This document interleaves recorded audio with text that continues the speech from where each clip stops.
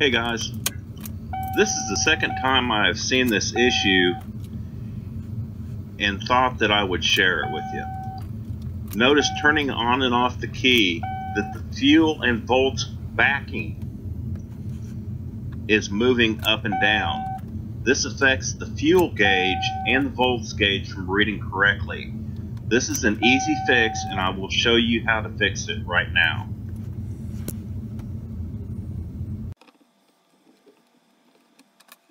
Use a Torx driver to remove the outer screws on the cluster face first.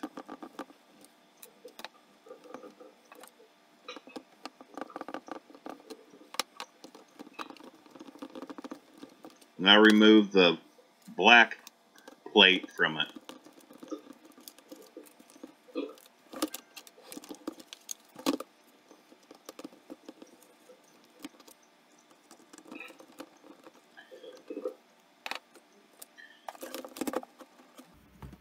Now, as you see, you'll be able to tell that the fuel and the volts gauge actually moves.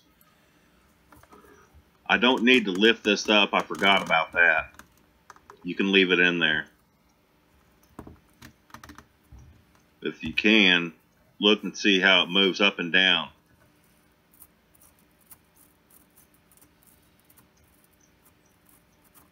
If you've ever pulled one of these apart, you'll see how the needles are made.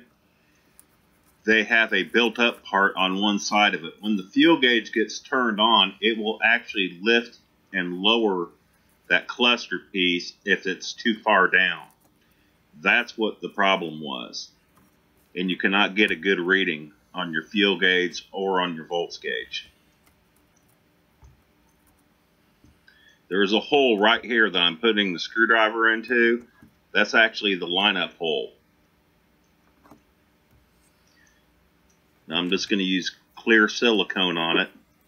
I'm going to put some on the bottom of it.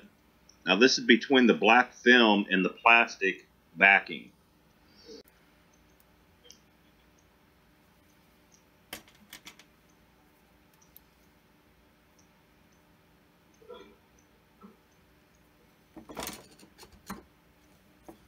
Put a little bit right here at the bottom. Now all this is going to do is it's going to glue it back into place. You do not want to use super glue on this, because if you screw up, you just wasted your gauges.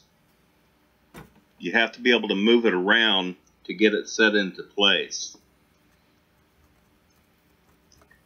Besides that, super glue sometimes will cause plastic to melt, and you don't want to do that to this.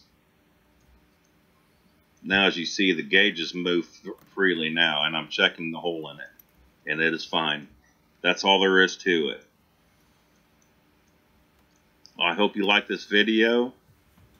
Like and subscribe. Take care.